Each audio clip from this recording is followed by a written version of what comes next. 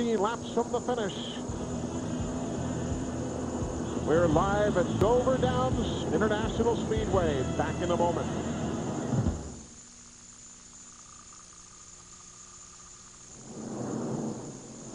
Well, I looked over there and that car looked like a black car. Yeah, with the sun shining off it, it's easy. But that's why, like I say, we have replays. I'm watching this. I'm not watching the racetrack, so.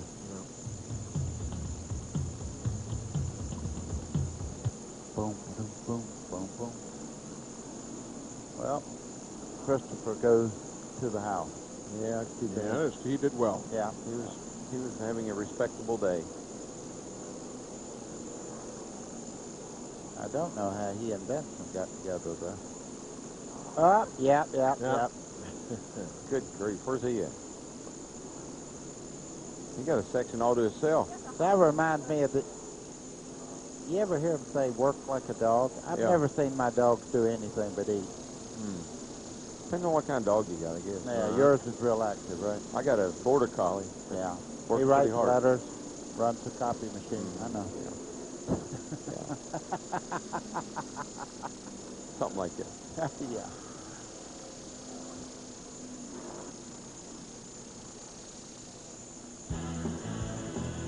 Still under caution here at Dover Downs International Speedway in Delaware. We have been under caution extensively today. This is the 9th caution period of the afternoon. Plus, we had a red flag for 16 minutes. Why don't we take you back in this day at the Monster Mile? Lap number 2 is when things began. Tony Roper, first time to Dover, first time to find the wall. And a host of other guys got caught up in the mess. That was lap 2. Lap number 30, Steve Grissom found the wall in turn number 4. The Alabama driver was able to drive away to the garage. Despite the flames, he was fine. Then at lap number 100, Ed Berrier, Casey Atwood, they get together off turn number 4. But that was a prelude to Shane Hall at lap 145, who brought out what at the time was our 5th caution of the day. Lap 151. Bessie, Bobbles, Kenseth, and Ernie Irvin had nowhere to go. Lap 166 when Phil Parsons hit Jeff Fuller. Fuller tags the wall. And that brought about that 16-minute delay to repair the wall. And just moments ago, lap 183, Ted Christopher, 13 car. Johnny Benson, the 33, caution. Lap 183. For the 9th time, and that has brought you up to speed as we are a half lap away from going green with Dale Earnhardt Jr. trying to finally put these 15 laps that remain in the books. If he does, it'll be his first win of the year. He has just clinched the 5 bonus points for leading the most laps here today. That's the 2nd time he has led the most laps in a race this year. He did the same back at the California Speedway in Fontana earlier. Well, you can see just how soft those springs and all in the cars are. When they weave them back and forth and travel, there was like 3 inches on the left side of Dale Earnhardt Jr.'s car. Let's see if Ward can figure out how to get up here and get after him on this restart. Now, you can see the difference right there. Yeah, and you watch that gap. That's how much distance Ward is behind him. Once he gets up to speed, and the speed wall gets right in there, too. And the 66 Todd Bodine just desperately wants to grab 2nd. Yeah, they're pretty side by side going down into turn 3. Bodine looks like he has a better line in the corner. Yeah, Ward's going to let him go and try to work back under him. Todd's got 2nd. Remember, folks, that yellow 36 is not on the lead lap. 10 feet away is a lap down. That orange number 5, though, Dick Trickle, he is in 4th. Trying to hang with Todd Bodine and Ward Burton. Well, there's a bunch of cars all lined up behind them there. Boy, that's going to be a snarling mess. I tell you, guys done a great job today. Elton Sawyer, he's up there in 7th place now, and he's been having a good day. We haven't said a word about him. There's Dave Blaney, the 93, running in 10th. Behind him is Kenny Irwin, running in 11th. In car number 11. Johnny Benson in the 33 just behind them. He was involved in that little skirmish on the back straightaway, but seems to be okay. Look at this. Look at Dick Trickle. He's in the 5, trying to grab the spot away from Todd Bodine. A little contact there as they started off the corner, but not enough to make him back off. The 41, David Green, will come down low and grab the spot and bring the 37 of Grubb along with him. Boy, Trickle is out there in a dangerous situation. Those cars getting under him like that. Coming to the line for 10 laps to go. And poor old Ward, he's pedaling as hard as she'll go, but I don't think he's got enough to catch up. David Green in 32 doing a nice job today. Ralph, David Green's doing a super job. Eli, coming into today, David Green's best finish was his 7th at Darlington. Right now, he's currently running 4th. Yeah, you know, he's still on pole at Charlotte with that car, and he's run awfully well here today, so that's a mighty fine ride for him.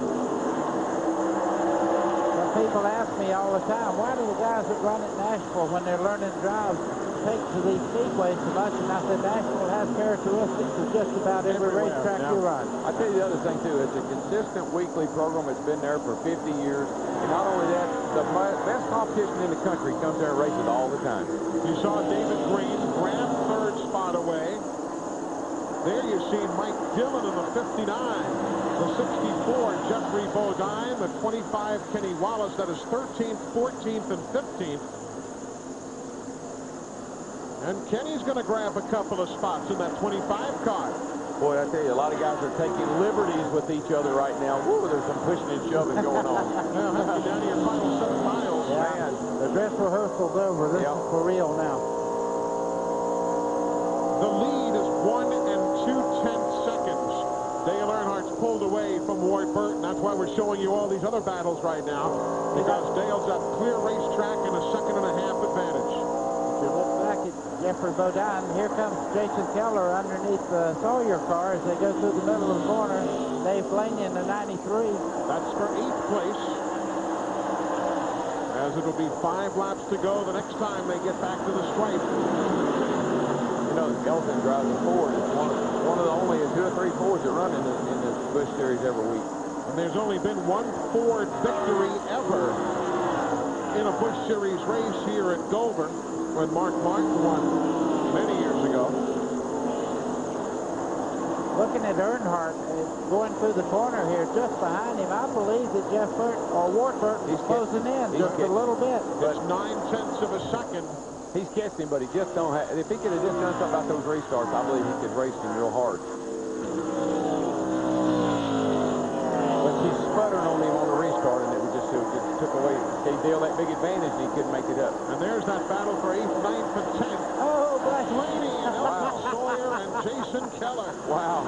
Boy, he lifted. That's the thing, Blaney's a sprint car driver, because he lifted him up off the ground. He was spinning the rear tires. That's called the old chrome horn there. He gave him a little reminder. I imagine when he passed him, they might have rubbed just a little bit. There goes Kevin Grubb now for 6th. He's in the 37, trying to beat Jeff Green to the punch in the 32. When you see those cars, any of these cars come off of either 2 or 4 side by side, you've got to hold your breath. Because all it takes is a little wiggle, as we saw earlier. And the guy on the outside bumps the wall, and he slams into the guy on the inside. So Grubb grabs the spot. Green and Blaney settle back in. Up front, it's still 9/10 of a second. Dale Earnhardt Jr. Back to Ward Burton. There you see the separation between the two. Ward is closing down a little bit every lap, but he's just going to run out of time. Reminds me of watching one of the carts where the little donkey's trying to get the carrot, but he can't reach far enough. Right now, I'm not calling Ward Burton a donkey by any means, but I'll tell you, it's just right out there, but he can't get it. You've got to give him Ward's done a great job with that car, though, with the problems they've had, and he's still running second. And I'll tell you, he's done a great job. White flag, Dale Earnhardt Jr. hasn't won a NASCAR Busch Series since last October at the Gateway International Raceway outside of St. Louis, some 18 races ago. But he's going to win here today. First win of the year, 8th of his career. Dale Earnhardt Jr. wins with a scramble behind them. Wow. With Todd Bodine holding off David Green. That was what Darrell Waltrip was reacting to. But Dale Earnhardt Jr. wins it.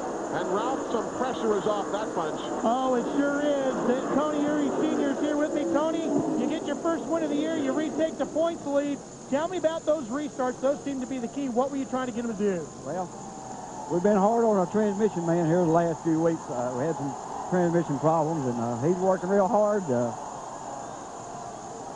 to do the best job he can. We had a great transmission in there today. Gordy did a good job, and this was for Dad. Again, if you're just joining us, we mentioned earlier today that earlier this week, Ralph Urey, Tony's dad, passed away. An emotional time. We're coming back. Victory Lane is next.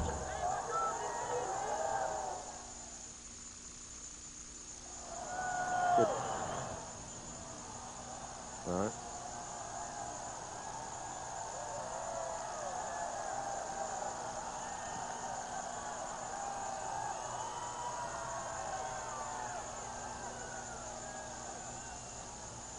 That was the best you and I have ever worked together, I think.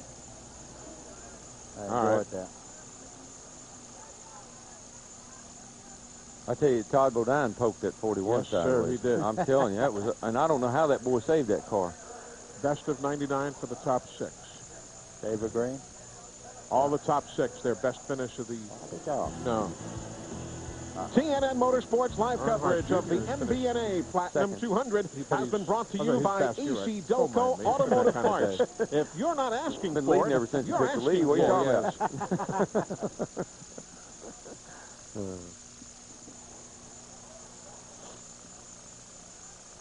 about? Yeah, that Ozone just about got that 41 car.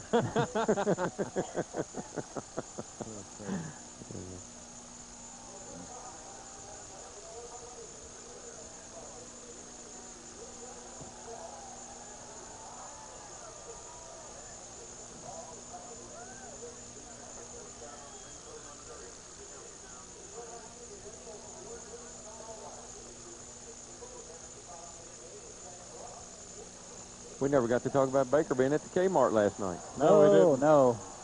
He just got the mic and just told everybody I was there buying his underwear. The fans, I told him, I said, he's over on aisle 5 buying him some new underwear. Go over and help him.